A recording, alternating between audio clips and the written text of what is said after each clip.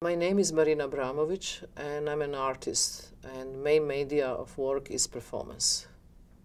The one photo really jumped out from everything is this image of the woman with a black wig, desperate, lying on the bed with this white telephone.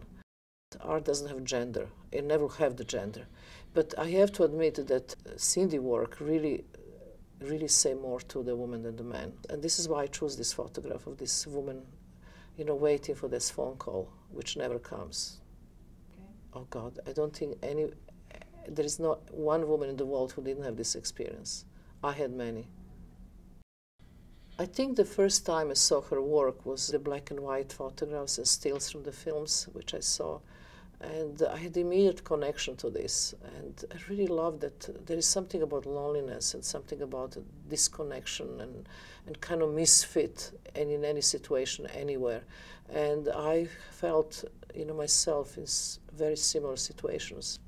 It's really interesting how that, you know, she really reflects woman life in such a great way, which, you know, starts for the young girl, you know, waiting to be picked up on some road somewhere, lost in translation, and then later on goes to these decomposed bodies and violent action, and then comes to the clowns, and the possibility that she can be anything, anytime, anywhere, who have this kind of timeless point of view.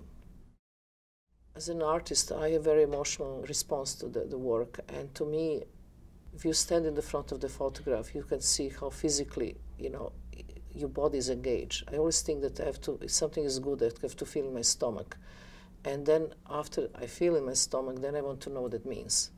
But it's never the meaning before this kind of sensation, almost physical. And I really like the title of this work is Untitled, because when you see it, you know what exactly it is about. So I think Untitled is the right title.